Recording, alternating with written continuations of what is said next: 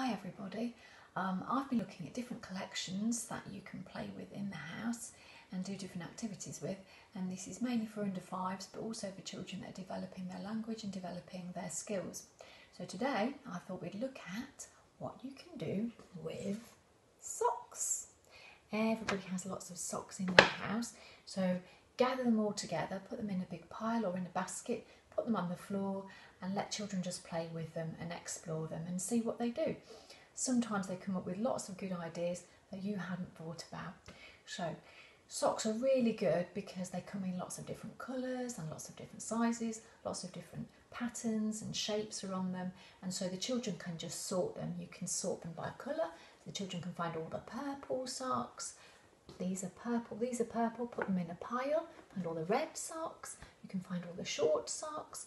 You can find all the stripy socks. So they're really good for sorting, which is a good skill to do.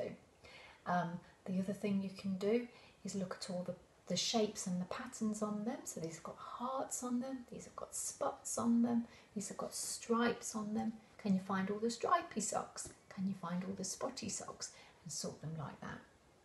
But socks are brilliant for matching because obviously they come in pairs, and so it's a really good opportunity to explore the same and not the same, or the same and different.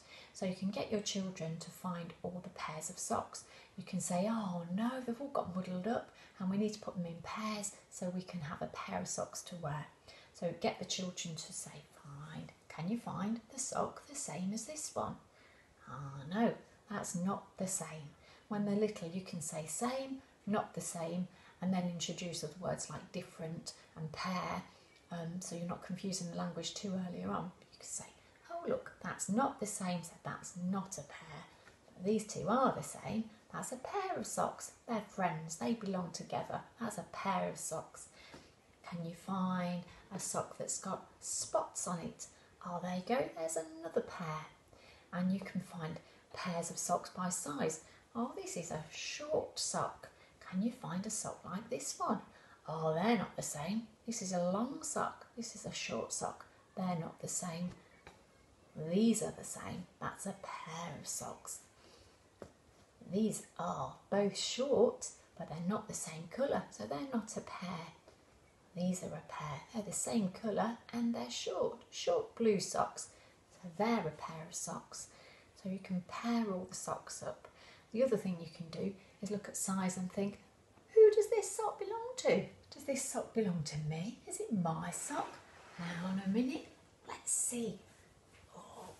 Oh no, that's not my sock. It's too small.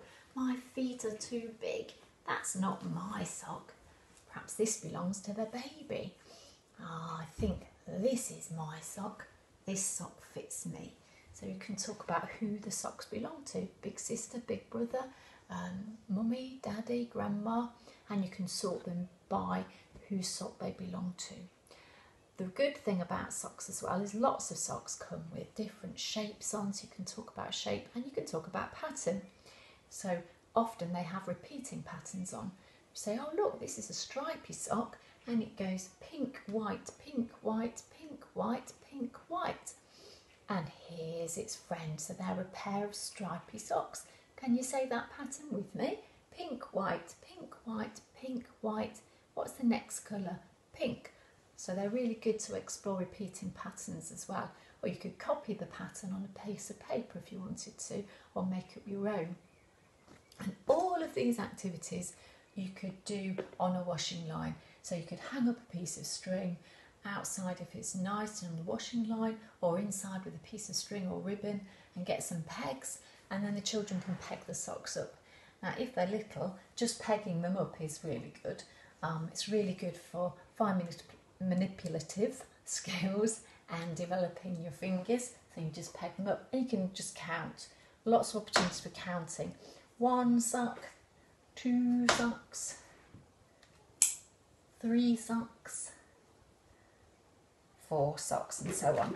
Now you can pair them up, or you can just count them in one, so you can just go 1, 2, 3, 4, 5, 6, 7, or if you want to, you can count how many pairs. 1 pair of socks, 2 pairs of socks, 3 pairs of socks, and you can sort them and hang them. So you could hang up all the stripy socks, hang up all the spotty socks, which have you got more of? So there's lots of activities to do. And another thing you can do with socks, if they're all rolled up, is make them into little balls, and you can throw and you can catch. You can put the box out and you can say, how many socks can you get in the box? Ready, steady, go. 1, 2, 3, and throw them in the box. You can throw them further away, throw them to each other, throw them high up, and they're not going to hurt anybody because they're just rolled up socks. And another really good thing you can do with socks, of course, if they've got a big hole in like mine, is to make it into, yes, you guessed it, a sock puppet. Hello, this is one I made earlier. So you can cut out some eyes of paper. You don't even have to do that. You can just open and shut it and make it into a puppet. If you want to, you can decorate it. Okay, children love socks. Hello, sock puppets. You can do funny voices. You can talk to each other.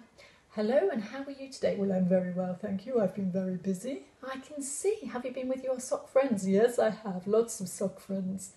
Children love it if you have wiggly fingers.